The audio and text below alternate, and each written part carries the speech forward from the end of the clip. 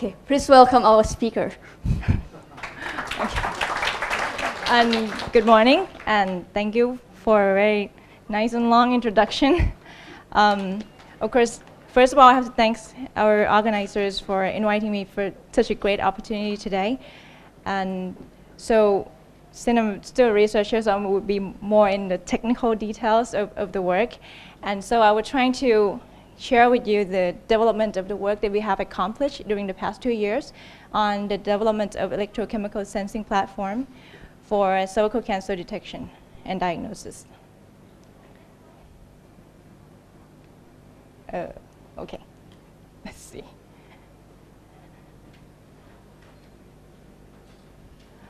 All right.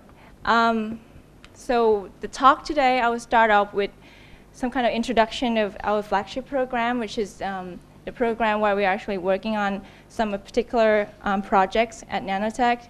And then Sina will be talking about cervical cancer, so explaining and give an introduction into the cervical cancer diagnosis, so get everyone in the same page of what typical conventional techniques is and what kind of drawbacks and what we're trying to improve. And then I'll go on to the second part, which is the automated electrochemical sensing platform, which is the platform that we have developed for the past 2 years. And the results in terms of the lab tests, where we're testing it with the purified proteins and the cell lines of cervical cancer cells. And also a very recent result on the clinical test, where we actually get the sample patients and then test the system. And then final two topic will be a very current result that we have on the signal enhancement technique, where we're trying to improve the abilities of the sensors. And then the end is the automated platform that we're still ongoing. And because of those, we're trying to see if we can actually push it to the clinical setting. And then final conclusion and some future perspective. So Cindy mentioned about the flagship program, so I'm just gonna introduce a little bit that, NANOTEC just celebrated our 10th anniversary last year, I believe in August 2013. And so Professor Zurek, the director, has launched this 10 flagship programs where they're actually divided into 4 different clusters. There's agriculture and food, health and medicines, energy, environment, and industrial production. So Sinem actually have a majority work onto this smart health flagship programs, wherein it's in the health and medicine clusters. So here's the faces of the teams. Professor Tararat here is a flagship manager. So she actually overseeing the programs of this smart health flagship programs. I'm working on this particular cervical cancers projects. So the objective of the program is we're trying to do research development in trying to get the integrated nanotechnologies to improve the diagnosis and also, therapies of the major diseases in Thailand. We have 3 different subgroups: cervical cancers, where we're focusing on the disease and development of platform for high performance diagnostic and treatment; diabetes, where people are looking at developing a biosensor as well, but to looking at the glycation level instead of looking at the glucose level; and then the tuberculosis, where also they're doing rapid tests, point-of-care tests. So I will go ahead explaining these cervical cancers programs. So we basically have 3 different teams. The first team, which is I'm heavily involved, is we develop the diagnostic test. Imaging system, where a group of researchers are working on to create a real-time intraoperative imaging system to actually, imaging the cancers. And then the last group, where they're doing diagnostic, so doing MRI and therapeutic contrast agent. And so today we will focus on the diagnostic test. So the question is, well, why we are so keen on looking at cervical cancers? So if we're looking at the, key statistics from WHO, these maps are actually, it's color-coded. So it's actually showing the cervical cancer incidence rate per 100,000 women, I believe, per year. So you can see from the color that, I mean, most of the incident rate are actually occur in less developed country. Of course, Thailand is, well, included here, unfortunately. So we don't really like the odds of the number much. So, but I mean, it's not as is, it's very local to Thailand, but it's actually around the world. Cervical cancer actually considered the second most common cancer in women worldwide. And you won't believe that there's 500,000 new cases every year. So it means every year people have been diagnosed with cervical cancers. So you can imagine how many patients are actually increasing every year. And in Thailand, well, in particular Thailand, there's more than 50% mortality rate, which put into pictures of that if you have 100 patients with diagnosed, more than half of those people will actually die from cervical cancer. So it's very unfortunate. But one of the good news is that if we have early detection, you can actually prevent 75% of cancer developing. So it's basically kind of a reason why we actually, trying to start and doing the early diagnosis of the cervical cancers. So now start looking at these cervical cancers to, get an understanding of why we are actually doing some of the diagnosis the way it is, as is now. So people have been doing a lot of studies, and their strong belief that, the HPV, which is the sexually transmitted virus, actually have a strong association with the cervical cancer development. So HPV infection will basically happen in almost a lot of people. And by having an infection within weeks, they will have a development of the viral replications. And those will actually get an infected cancer cells, cervical cervix. But then most of the people are actually will heal within 2 years. So basically 85% of infection, you can self-eliminate it within 2 years. But unfortunately, some of them will actually, have an oncogenic transformation and then go to the cervical cancer cells. So with these, if we look at the progression of the cells, so you start off with the normal cervix, so you see the cells are healthy and normal.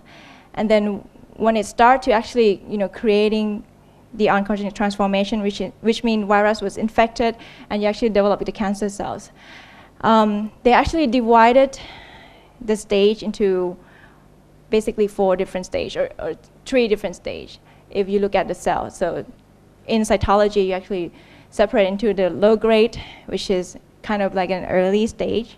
It's not developed the cancer yet, it tends to be the cancer in the futures. And the high grade, so it's called high cells. So it's a high grade where it's actually more severe. And then the last part is invasive carcinoma, where it's actually developed cancers. So for these typical conventional Pap tests, we're actually looking at the morphology change here. So this is the image of the cell that collect from the cervix, and then having a cell staining. You see the development that what people look at, cytoscreening are looking at, is actually the change in the ratio between the nucleus and the size of the cells. So if it's progressed severely, you will see mostly if it's the nucleus actually occupy all of the cytoplasm area. And that's actually how conventional Pap tests are being done. So people are looking at these by the cytoscreener. So you actually have to rely on technician.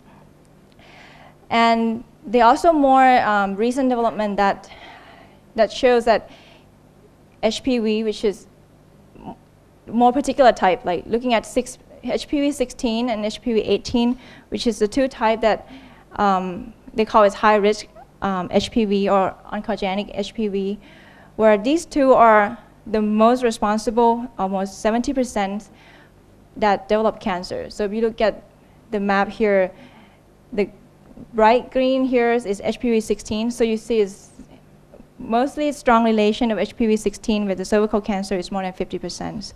And collaborate with the HPV 18. So that's actually the most 2 that are very common. So based on the previous data I showed, or the introduction I mentioned, the diagnosis today will involve the PAP test, which is looking at the cell morphologies, and the HPV test, which is actually looking at the DNA of the virus, right? So this is just a basic diagram of the flow chart when actually doctors comes in. You actually look at the two results. If, say, with this one, it means you actually have both positive, so HPV are also positive, and you also have PAP positive, then the doctor will send you to colposcopy, so actually to looking at under the cameras and, you know, and taking the samples. And if it's negative for PAP but positive for HPV, which means you actually have a risk of, you know, having developing cervical cancers. So you can either, doctor will either do, you know, having a co-test repeat in a years, or just doing the genotyping to see if it's a high-risk HPV. So if it's 16 or 18, then that will go on. And the last one, if it's all negative, then it will be another 5 years that you have to come in for another diagnosis. And all these are actually, you know, taking a lot of, you know, market in the US or around the world. And so when we look into the more details of what it is, we start out with sample collection, so it's the cell collecting from cervix. The PAP test, we actually smear all the cells on the glass slides, right? Sample preparation is mean when it's smeared, then you basically lose almost 80% of the cell that you collect, because not a lot will be on the samples, on the slides. And then the cell staining process, and in the end, the cell abnormality observation will be done by a specialist. So you have to be trained. It takes, if I remember, like almost a year to train to be able to be a good reader on this. But still, it's still subjective, right? Because it's human to read it. So far there has been a development in the add-on technology, like for example, to use the thin prep. Thin prep is kind of like a solution that helps to eliminate all the mucus and blood and everything else in the cells, in the samples, so you can get a clear pictures of the cells. And that's one thing. And also you can collect almost all the samples because you actually drop it in the solution instead of smear on the glass. And also imaging software is another technology that's trying to develop to, you know, accommodate this conventional PAP test, where they actually use software to actually looking at the specific point on the surface and see if it actually in abnormal cells. So with all these, still the issue pertaining this cervical cancer screening test is that you have possible of a very high false negative and positive rate, which means even you have the cancer cell, you might not find it using these techniques. Very low specificities, and of course labor intensive, and with the reader, it's very subjective to identify what the stage of the cancers. Right. So the alternative technologies that, if you've seen in the different cancers, tumor markers is, there's a lot of long list of tumor markers that people have been actually discovered that have a strong correlation with the cancer type. Say like if you go to a physical year exam, you probably have to do, if you're a guy, they probably ask you to do, you know, PSA test, which is the prostate specific antigen, or doing different carcinoembryogenic antigen, which is for colon cancer, for example. So all these tests are basically based on the antibody antigen interactions, which is going to be more specific to the type of the cancers. So for this work, since we have this P16 proteins, which it has been studied that it's a cellular protein that involved in the overexpression of cervical cancer cells, and it has a direct link to the cancer development. So you see this histochemical, and it's stained with the P16 protein. You can see the development of a different stage. So the more severe of the cancer, you see more of the P16 actually develop. And there also be another cancer marker that, you know, have been introduced to be a different predictive biomarkers, but again, P16 still be the best so far in terms of the correlation. If you can see, even as early as SYN1, which is very early on, you see the positive result at about 72%. So at very early stage, you still get to be able to detect P16 and know that it's, start developing cancers. So move on then. So for that, with the existing technology, we know we have this biomarker proteins. We have antibody, which is actually produced in-house. And with the dual staining, we can actually have a great sensitivities and specificities.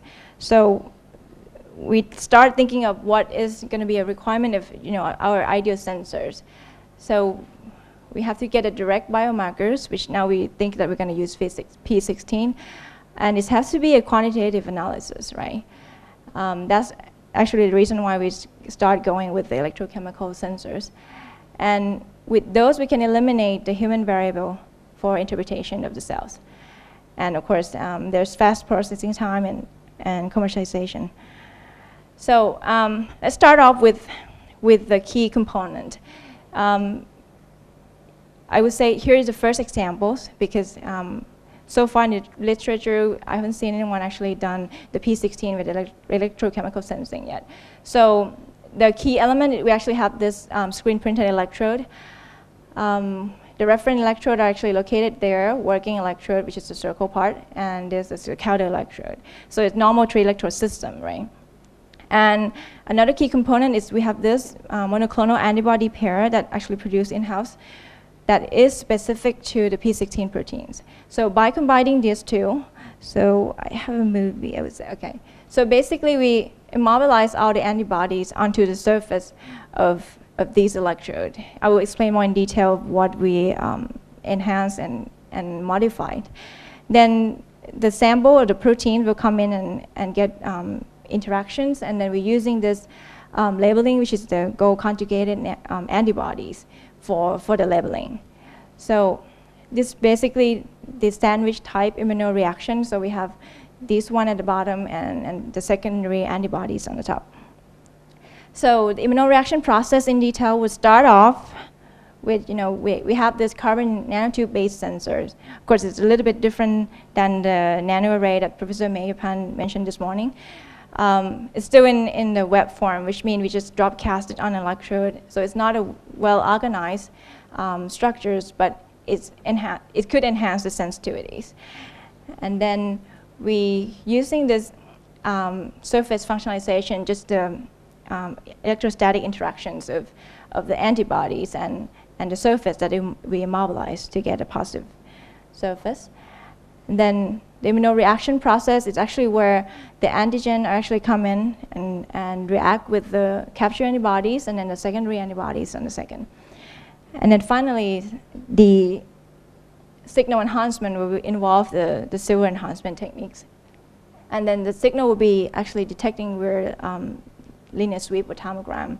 So we're just actually giving a constant potential oxidation, and then you get oxidation of silver.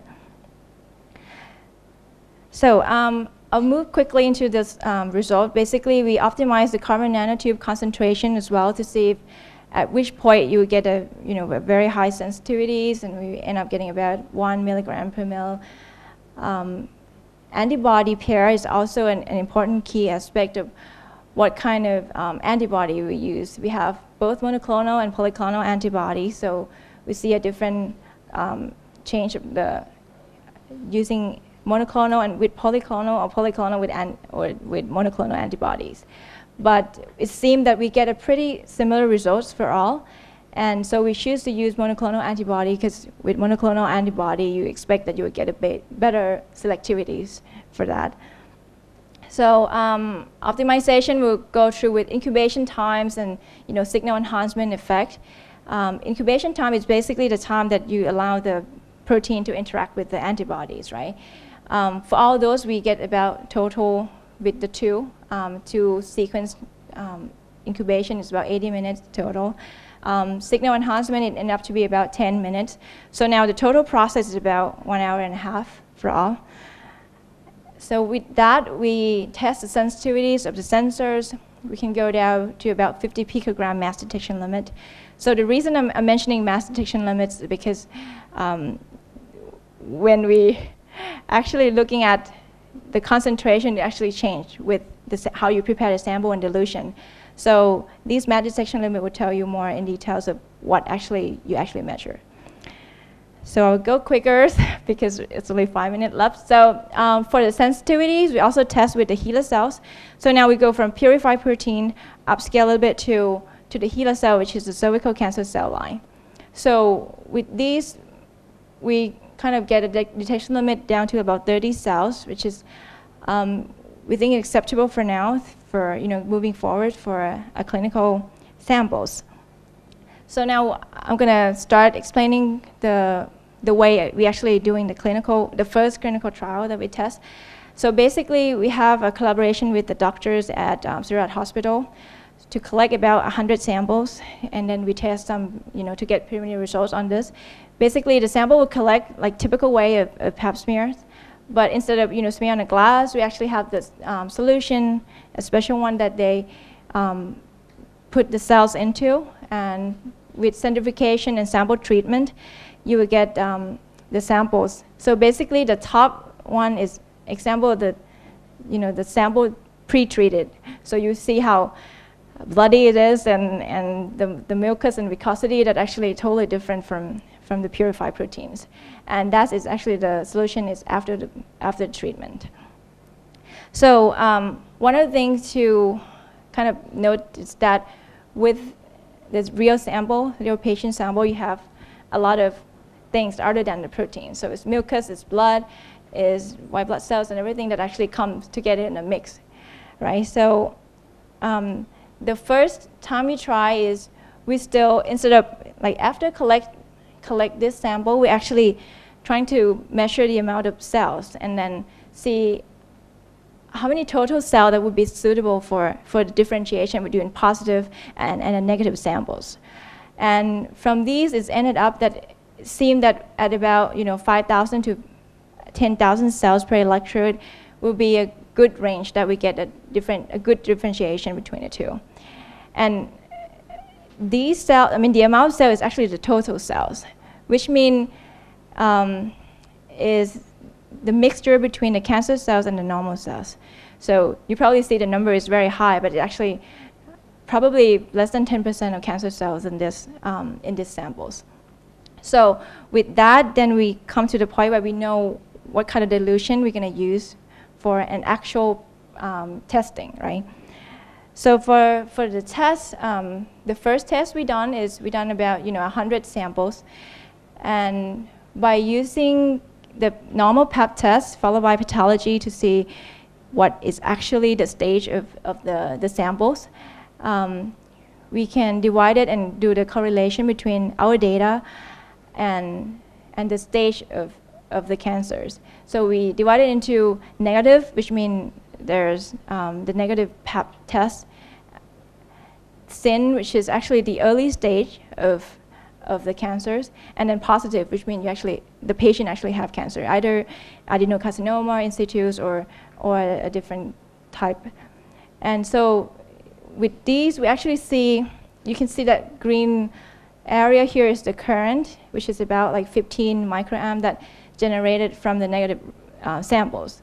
And the positive, if we cut off from the early stage, you can see that it's kind of a little bit different, that the positive will tend to be more higher signal than the early stage samples. And with these, if we actually doing the cutoff value, we would get about 90% sensitivity and specificities for this preliminary test. So this just explaining the way we actually calculate the sense and spec, because this will actually, sensitivity will actually tell you how good of the test to identify the positive result. Specificity, it will tell you how good it will identify the negative result. Yeah. Okay. So the technology benchmarking that we have is, this one is still, I'm not sure is it commercialized, but it's still ongoing research that I've been attending, so I saw that they actually use a different biomarkers.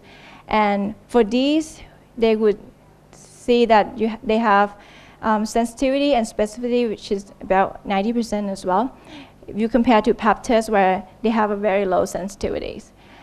That calculated from the high SIL, which means a little bit after the, so you remember they have low SIL stage and then high SIL stage.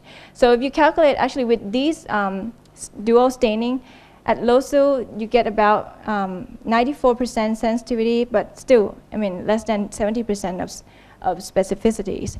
So based on that, we think that, you know, at least with our preliminary result, our sensors are kind of reliable and we can get a pretty good sense and spec for both. So right now we are moving on trying to improving the sensitivity by doing a different enhancement techniques. I will probably gonna skip this because I think I'm time out, but just to show you that with these new enhancement techniques, we can actually, we're testing with the standard PSA solution, and you see the great improvement of the limit of detection that we go from like 20 nanogram per mil down to like 60 picogram per mil with these enhancement techniques. So we hope that we can incorporate these enhancer into the previous system and to get a better sense and spec for a clinical trial. And just lastly, just want to show the latest instrument that we built that we're trying to automate these procedures. Because right now, I'm the one who actually drop and you know, doing all the dropping and washing. So now we have this automated system where it's actually relying on these auto pipetting, where it's actually controlled by the computers. So you can control it to actually picking the samples and then drop casting on the electrode. So basically doing all the process that humans do. And we hope that with these, it's going to be, you know, faster process and get a better sensitivity as well in terms of, you know, variation that costs from human to do the repeatabilities. And so just final conclusions, with these sensors, we can go down to about 50 picogram mass detection limits. With the clinical samples that we tested, we successfully get these acceptable, I would say, higher sensitivity and specificity, about 90%. We're looking forward to do more of multiplexing analysis. As I mentioned, that it will improve the sensitivities. And also, we're trying to do everything in fully automated procedures. And so, finally, I'd like to thank all people who are involved in this project. Patasuda, she is a research assistant who is heavily working on this. Professor Tararat, who is you know, project flagship managers. Dr. Satita and Ms. Chaya Chon for her part on the sample preparation process. Mr. Rungrod for doing the potential stat, and Professor Somsak, who is the doctor at Sirat Hospital, who are working together with us to collect the samples. And then thank you for your attention. Thank you. I think we have time for some questions. Questions?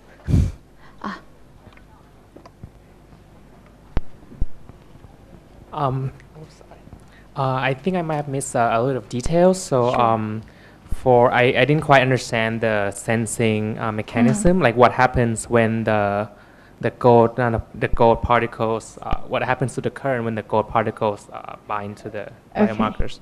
Yes, I probably have skipped that word.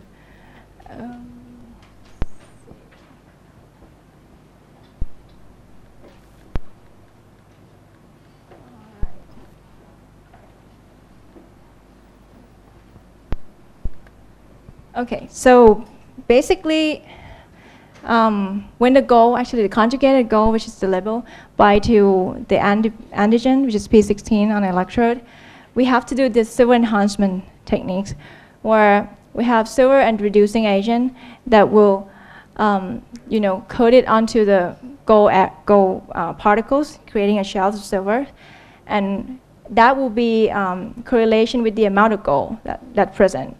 And of course, it's correlated with the amount of antigen on an electrode.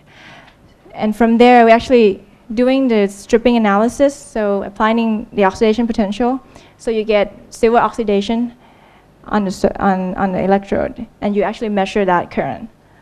So basically, indirectly measure the amount of proteins by using the gold particle as a label and then using silver enhancement to get the signal. Yes. Oh, well, for this one with the P16 is the process of detecting the P16. Yes. So the enhancement affects the conductivity of that plate in the middle. Is that right? Yes. Okay, I see. And did you mention something about carbon nanotube in some of the page? Can you make a comment on that? Basically, well, the process are involved in, this is a very common process for sandwich immunosensors, right? You can increase the sensitivity either looking at, improving of the sensors, the sensor itself. Like Professor Mayapan mentioned this morning that he actually made this nano ray electrode, and that's one way to improve the sensitivity, right, to reduce noise. This is a very simple and also another way to improve the sensitivity so this is just a normal carbon electrode screen printed. So the conductivity wouldn't be that high. So what we do is we actually cast this carbon nanotube to increase the sensitivity of the surface of the electrode. And so that's where it's come into play. And the second part where you can increase the sensitivity is to looking at the enhancement here. How can you actually get a better enhancer to get a better signal out of a very minute or small amount of gold? Yes. Have you ever calculated the cost of this technique so we can compare this one with the conventional pap smear? So we did some calculation, but of course it's still not a cost for commercialization. But roughly is end up to about 200 baht, which is what? $6, yeah, $6, $7. Compared to, well, conventional pap screening in the hospital right now is about 600 baht. But of course, that including, another cost like for commercializations and technicians and a lot of things, right? So these I just calculate from raw materials. So when it's for a clinical setting, it probably have to be added up a little bit. But I don't think it's going to be more than HPV test, because HPV test nowadays, if you go in the hospital, it will cost you 200 to 2,000 baht, I think. So it's about, what, $60? Yeah. Yes. And the hospital has to invest this machine? Yes. So that's one of the kind of a starting fixed cost, right? So because right now we are looking at the process where I'm actually the one who actually doing the process, which I believe with the machine, it's probably going to be a starting cost, but in the long run, I'm sure it's going to be cheaper than hiring me who's, a PhD and then dropping the samples, right? So, and we expect that with these new platforms, we can get a faster process and also more reliable in terms of dropping and mixings. All right, let's thank Dr. Rawiwan again.